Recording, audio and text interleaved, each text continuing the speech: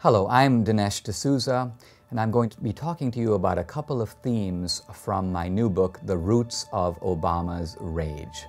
The premise of the book is that Obama's ideology, derived from his father, is the ideology of anti-colonialism. The idea that the West is bad, America is a rogue elephant trampling the world, American corporations are exploiting and taking advantage of people, and the job of the anti-colonialist, Obama's job, is to block, to lasso the rogue elephant, to curb and tame these neo-colonial influences in America.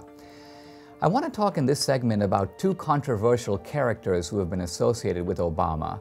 Their association is mysterious. No one's been able to figure out what attracted Obama to these guys. I'm thinking of the Reverend Jeremiah Wright and the controversial activist Bill Ayers. And I'm going to show that the anti-colonial theory fully explains his attraction to both these people.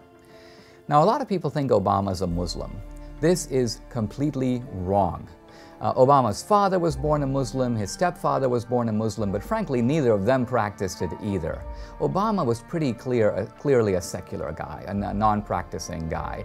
And in fact, when he worked for a church group in Chicago, the pastors would ask him, "What church do you go to?" And Obama would say nothing. He was embarrassed because he didn't go.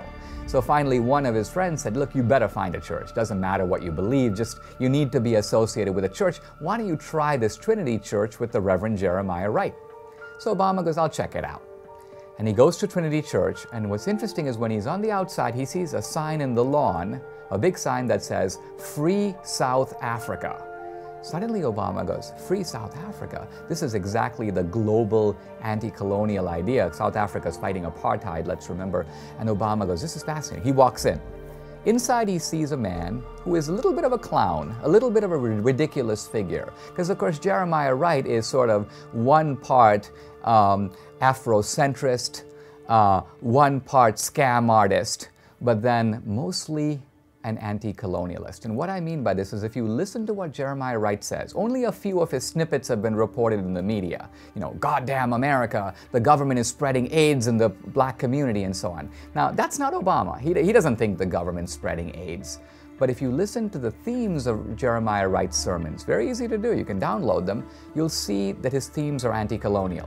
The United States occupied the land belonging to the Cherokee, the Apache, the Comanche, the Sioux.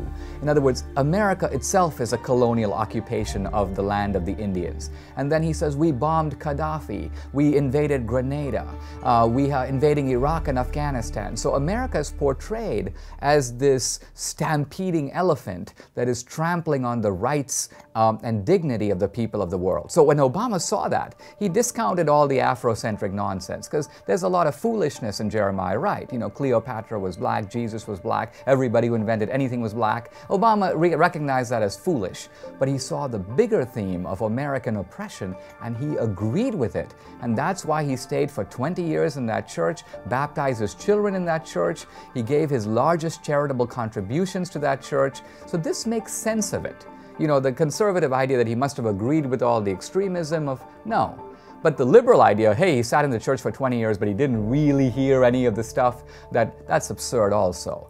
But you plug in the anti-colonial theory and you can see that while Obama didn't go along with some of Wright's extremism, fundamentally he was there because he belonged there. What about Bill Ayers? Bill Ayers is the activist who bombed the Pentagon. He was an anti-Vietnam guy. He was an agitator against the war in the 60s. And Obama was thick pals with him. They served on boards together.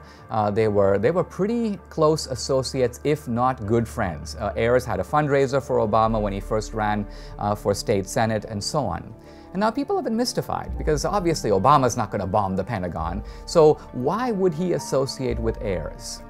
Now, here's where we have to get a little perspective. When we think of the Vietnam War, we think it's an anti-communist war. It's to prevent the commies from taking over Vietnam. That's the way it was portrayed by Lyndon Johnson and earlier by Kennedy and Eisenhower. But that was not the way the war was seen by Ho Chi Minh. Ho Chi Minh was the leader of the North Vietnamese. And remember that Vietnam was a colony of the French.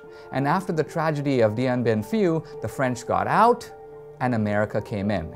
So America was seen as the latest neo-colonial force occupying a foreign country, in this case South Vietnam.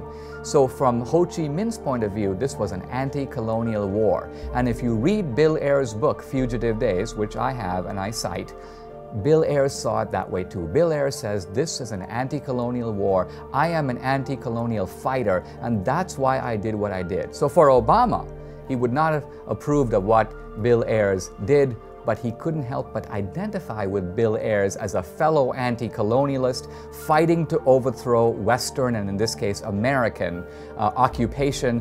And that's why Obama and Ayers were, at least for a period of time, kindred spirits.